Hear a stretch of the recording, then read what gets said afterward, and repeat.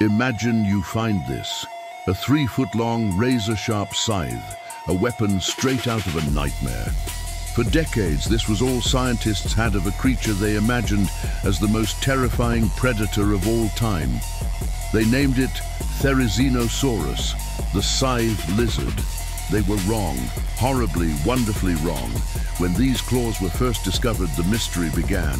More bones were found, pointing towards a giant theropod, the group that includes killers like T-Rex. The world braced for a new super predator.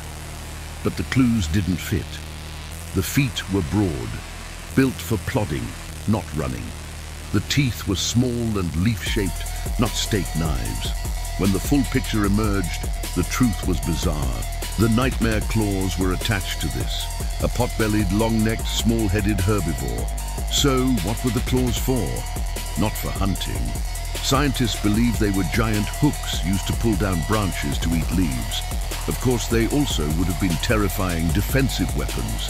Therizinosaurus is the ultimate prehistoric paradox, a creature with the weapons of a demon and the diet of a vegan.